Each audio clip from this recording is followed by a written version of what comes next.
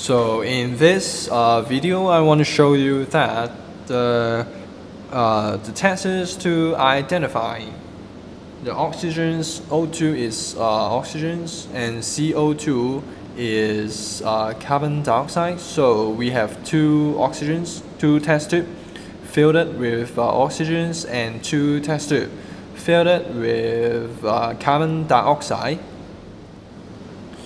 For the oxygens, because oxygens supports burning, so we'll use a method with flame.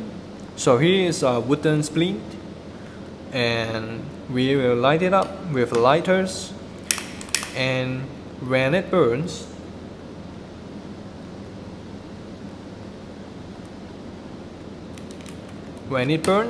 and this is burning splint. But when the fire goes off, and here you can see some red colors on the splint, and here is the glowing splint. 帶有星火嘅木棒. And also after we use the burning splint or the glowing splint, we put the splint into it without burning the table. And for the carbon dioxide, we use certain kinds of chemicals to test, which is two kinds. The first one I want to introduce is this one, hydrogen carbonate indicator. The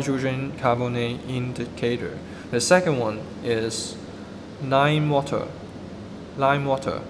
So we use these two to distinguish, to identify carbon dioxide, because you can see here is colors and here is colorless.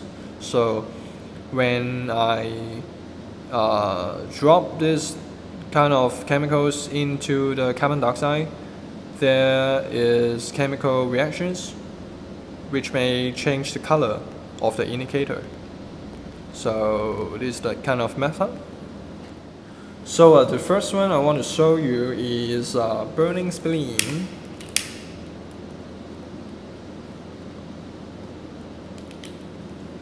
So here is the burning splint, and here is the oxygens. So after I remove the stopper, put the burning splint into it as soon as possible. So just like this.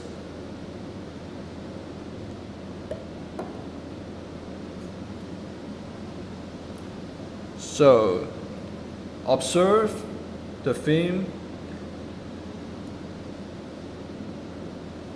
You can see that the film is burned more brightly. Okay, it's difficult to see that the film is burned more brightly. So we have the second method, which is glowing splint.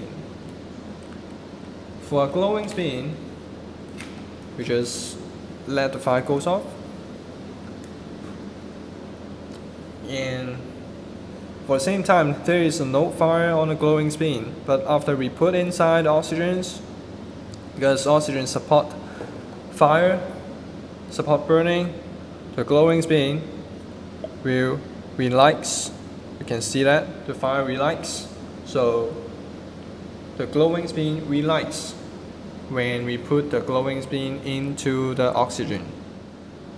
So for the testing method of carbon dioxide, we use this one, hydrogen carbonate indicator, as mentioned before. So we just need a little amount of indicator, just like 5 cm grip.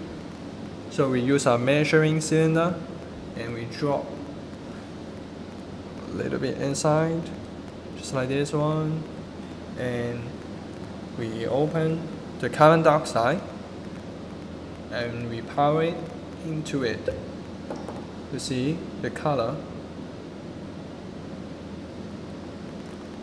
So the color changed to yellow. Okay.